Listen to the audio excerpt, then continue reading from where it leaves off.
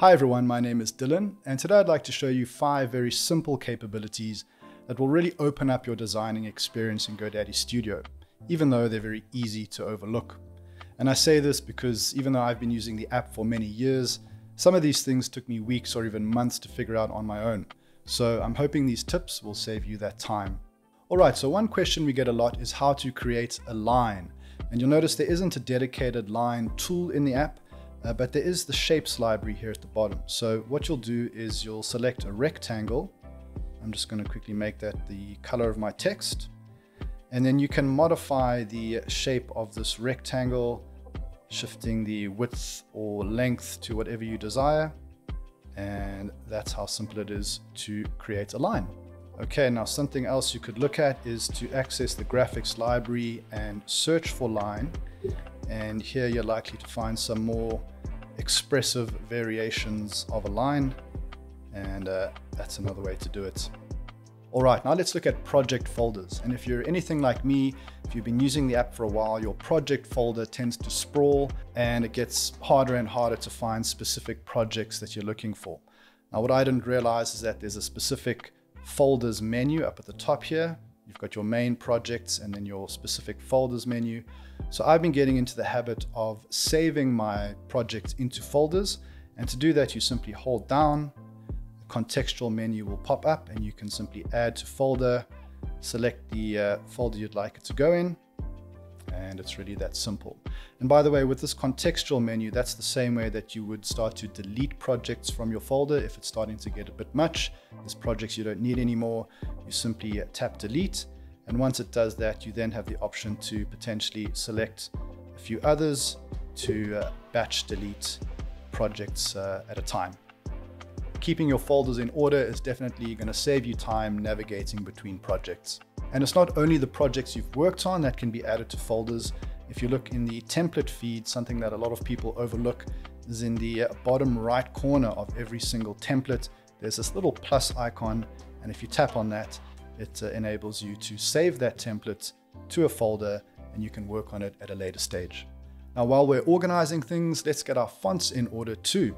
I find that because there are so many fonts to choose from in GoDaddy Studio and you can just add them to your collection with a single tap to try them out, my favorites tend to get buried under dozens and dozens of other options that I've just tried out once or twice.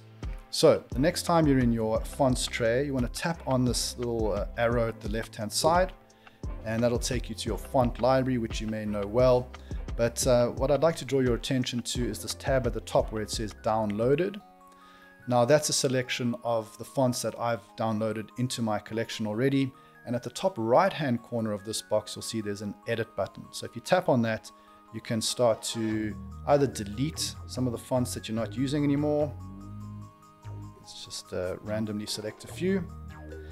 And then the ones that you are using and you'd like them to be at the front of your tray for easy access, you can simply drag these to the top.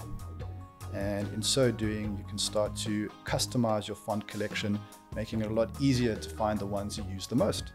Another small detail that you might overlook in the template feed is that some of these templates have a very small number in the top right-hand corner, like this one, for example. And what that refers to is the number of pages in the project. So these are multi-page templates designed for things like stories and carousels. If you are specifically looking to create a multi-page project with a consistent design style, then I would suggest searching for pages in the search bar of the template feed, and you'll see all of these templates now are multi-page projects. And again, just check the small little number in the top right-hand corner to see exactly how many pages there are in that project.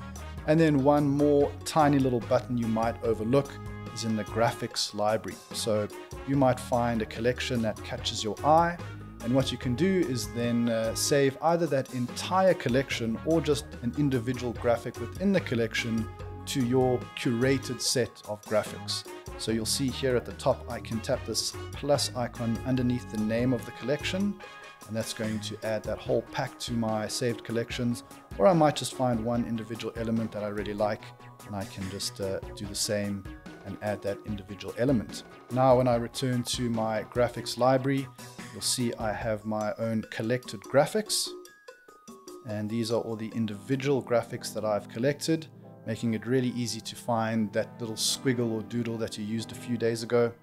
And similarly, I have my collected collections, and these are all my favorite graphic packs that I use the most, and having them saved in this way makes them very easy to find and access.